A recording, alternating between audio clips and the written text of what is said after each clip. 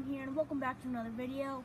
And this video was also requested by Zaid. Shout out to Zaid for making this video happen. And he recommended my top 5 favorite comic book movie fight scenes of all time. But I am going to do a top 10 instead because there's a lot, and I think these are the best in my opinions.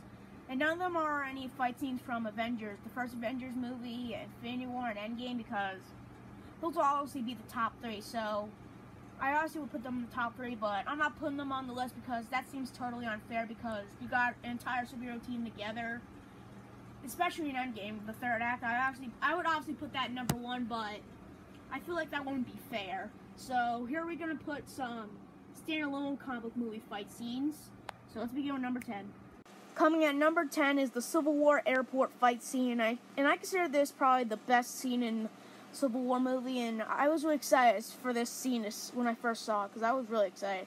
Before Endgame and Infinity War came out, I say this was my favorite MCU movie, maybe because of the airport fight scene, like I said. But it's on number 10. It's not, and I don't find it the best out of the other 9 when I'm about to talk to, because most of it's filled with CGI, and most of the background CGI, most of the characters CGI, like basically everyone's wearing a mask. Ant-Man, Spider-Man, Iron Man, War Machine, Vision. The only people who are like, and Black Panther. The only people who are like really there are Captain America, Scarlet Witch, Hawkeye, and Black Widow. That's it. So yeah, this fight scene's still awesome, but just too much CGI. So let's move on to number 9. Coming at number 9 is the Incredible Hulk third act fight scene with Abomination. Now, you probably were surprised that I put this on the list, because besides the Avengers movies, I say this is the best standalone MCU fight scene of all time, because I find this an underrated comic book film, and I say it's the number 1 underrated comic book film of all time. If I did a video saying top 10 most underrated comic book movies of all time, this would be number 1. And a lot of people always put this at the bottom of their MCU movies. They always rank this at like the 23rd, they say it's the worst out of them all. But I disagree. I say it's one of the best. I say it's my 8th or 7th favorite of the, probably 8th or 9th favorite of the MCU. And this is the very first movie I ever saw in my entire life, and that's why it has a special place in my heart.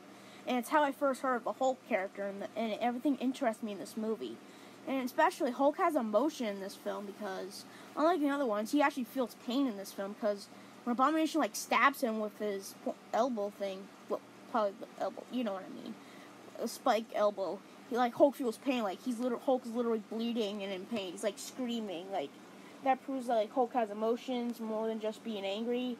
That's why I wish we had another Hulk film in the MCU, because now he's just a side character now, because he's the big angry guy. He's basically in the MCU movies now, I'm the angry guy, and sometimes the funny guy. Sometimes he'll make us laugh, especially in Endgame, but it's too late for Endgame because they ruined it. But I can't wait to see that She-Hulk show, because we could get a redeeming Hulk and see why he did what he did in Endgame. And I really want to see a solo Hulk movie again for the MCU, or anything in general. I don't care what happens, just get me a solo Hulk movie. So yeah, this is number 9, and now let's go to number 8. Now, coming at number 8 is the Shazam fight scene with, I forgot the villain's name, but, it's the mall fight scene, because I'm showing a clip of that scene, and it's where he got into a fight with his friend, and the villain came in, and they were fighting in the mall, and I thought it was, at the same time, intense and funny at the same time, because where he throws the Batman toy, he's get him, Batman, the Batman toy says, I'm Batman. And the villain's just really? And I thought that was hilarious, so yeah. They're fighting all over the mall, and I thought it was just hilarious. And I want to talk about the other fight scene in the third act, because I think that one's too, because I think all fight scenes in the Shazam movie was perfect, but, so this is basically a double one for the same movie, so I like the third act one even more, because the entire Shazam family is born, we get to see them, and I love it, and I think it's beautiful. I think everything in this movie is just beautiful. It's perfect, it's awesome, it's funny, it's sad, it's everything. So it's everything you want to see in a comic book movie. It's a fun, you can have fun with this movie. So yeah, let's move on to number 7. Coming at number 7 is the Dark Knight Rises fight scene in the sewers, and in this fight scene, this really shocked me when I saw it in the theaters, because Batman lost. He gets his back broken, he gets his spirit broken, Bane just beats the shit out of him. And I was watching, I'm like, oh my god, is Batman gonna die? Because I thought Batman was gonna die. Like, after Bane defeated him, I thought he was dead. Like, I was really shocked that Batman lost. Because if you ever saw something like that, it wasn't a comic book, like in a video game or a TV show or comic book or a movie or anything comic book related, to see your favorite hero get defeated by the villain is shocking. This was the first comic book movie and fight scene where I ever saw a villain to beat the hero, and it's always shocked me since because of how good it is, and oh, it's just so good. It's so emotional. Like, you feel bad for Batman that he hasn't because he hasn't learned his martial arts. He doesn't remember them, and he has been Batman for 8 years, if you remember. So yeah, this is an iconic scene from the Nolan trilogy. So let's move on to number 6. And for number 6 is the third act fight scene in Spider-Man 3 with Venom, because this actually also shocked me, and I think this one actually shocked me more, because when I was making, talking about The Dark Knight Rises, that fight scene, how it shocked me, I forgot that this one shocked me more, because this was the first Spider-Man movie I ever watched, and when the news reporter said this could be the end of Spider-Man, I thought, oh my god, is Spider-Man gonna die? Because I was very little when this came out, and I didn't know a lot about Spider-Man back then, so I'm worried, oh, they're gonna kill him off, and I was scared if they were gonna do, but I'm glad they didn't. So if you're like a little kid when this came out, it's like that moment where you're thinking, oh, is Spider-Man gonna die? Like, you're thinking if your main hero is gonna die, it's gonna be really sad for you.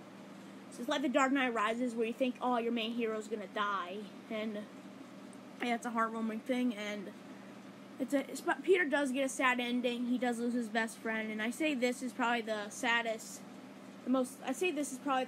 ending of all the Raimi trilogy, because Peter loses his best friend, and I believe he stops being Spider-Man after this, but he could still be Spider-Man, but he probably is having a life with Mary Jane, but he probably isn't Spider-Man that often now. So yeah, that's all I gotta say about number 6, so let's move on to number 5.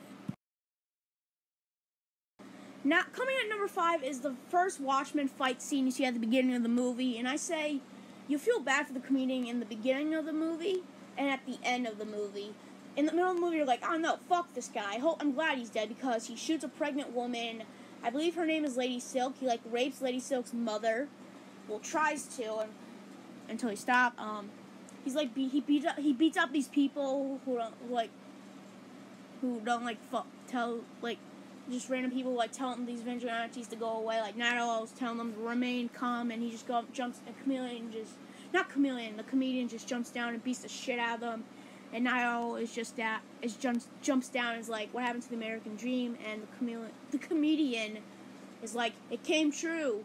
So yeah, all those flashbacks of him being an asshole, but at the end you do feel bad for him, because it is emotional, because, he does say, America's all a joke, mother, forgive me, you see a little bloody thing on the little thing right here, as you see, and, yeah, so that's why I put this at number 5, how emotional it is, and I also think that Watchmen is also an underrated comic book movie, and I think it's really good, and just people just don't give this film enough attention, and this was made by Zack Snyder, the guy who made BVS and Man of Steel and half of Justice League, and he's about to release a Snyder Cut. So yeah, this proves that he makes good movies. Same with 300. So yeah, this is at number 5. And I suggest you watch Watchmen. And coming at number 4, it's the Spider-Man 2 vs. Doc Ock fight scene. It's not the fight scene what makes this scene great, it's the train scene, like many have explained before. And I would put this at number 1, but I find the other 3 a lot better. But it does create one of the most iconic scenes in comic book movie history. Like, when Doc Ock breaks, the train thing that controls the train, it's destroyed, and Doc Ock's like, you have a train to catch, and he gets off the train, on a building, and Spider-Man's thinking about to stop the train, and electrocute gets in his face, the max, he can't see in the max, so he has to take off the max, and he sees that the train is endless stop, and it's going down, to a place where they all die, and he goes in front of the train, trying to think of something, how to stop it. So he got this idea where he uses webbings, on buildings to stop the train from going, and he's struggling at first, but he is still struggling while he's doing it. He's making this face, and even you can see his costume getting damaged, and Peter's struggling. Once he stops the train and saves those civilians, he's about to fall off until the civilians stop him from falling, and bring him inside the train. They're like lifting him and put him down gently, and they're saying like he's just a kid. And he wakes up finding out that he's on Max, and the people in the train said that they won't tell anyone, and this proves that, and Peter knows that there are still good people in America, in New York City, in America. So yeah, this is at number 4. Coming at number 3 is the train scene in Batman Begins, and I say this is the best fight scene in Batman Begins, and I say this is one of the best fights in a DC superhero movie. I still got one more DC movie to talk about and another Marvel movie to talk about, and you probably know what they are, but whatever. So I say this scene is really awesome. Even though the action, you might say, it's not that good, but the music makes the action look amazing. Like, the action gets you pumped up for the action. Like especially the scene where Batman says, like, I won't kill you, but I don't have to save you. Like, he splits the train in half, and he uses it to glide and escape, and Ra's al Ghul has the option to survive, but he lets himself get killed along with the train, and the train blows up, and so yeah. So anyone thinks like, it's Batman's fault that Batman just let Ra's al Ghul die. He did not. Ra's al Ghul's a ninja, and he has the option to live. So yeah, this is at number 3. That's all I want to say. The music gets me pumped every time when I watch this scene, and it's probably one of the best scenes I've ever seen in a comic book movie, and probably the best fight scene of all time. But these two this next one and the other one did it better. Now, coming at number 2 is the third act of the Spider-Man 1 movie, where Green Goblin and Spider-Man fight. Now, I find this a lot better than Spider-Man 2 fight scene, I'm sorry, but for me, this one feels a lot more emotional, and it has more heroic moment. Well, I won't say a more heroic moment, but I feel like a more badass moment, like for Spider-Man, like when he gets his strength back. And it starts with them where Goblin throws Spider-Man into some abandoned, I don't know what it is, some church, I think. I wouldn't say church, I don't know what it is, but I know it's abandoned. And Spider-Man, after Goblin throws a bomb in his face, Spider-Man gets his ass kicked. Like Goblin is just whooping his ass, and you feel those punches Spider-Man's getting. Especially when Goblin punches him in the face and blood comes out. You feel like the emotion that Peter is feeling right now. You feel like Goblin is beating you up. That's what I felt. I feel like he was beating my ass. I feel like Green Goblin was beating me up.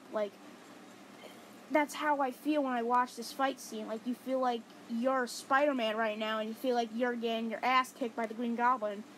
Until when he about to stab you with, I forgot what it was, but Spider-Man catches it, and that's what you feel. You feel strong again, and you feel with this strength and anger, and you throw it down, and you get the wall in the fight scene, and Goblin's like, whoa, and he this brick wall. He's like, whoa, like I said.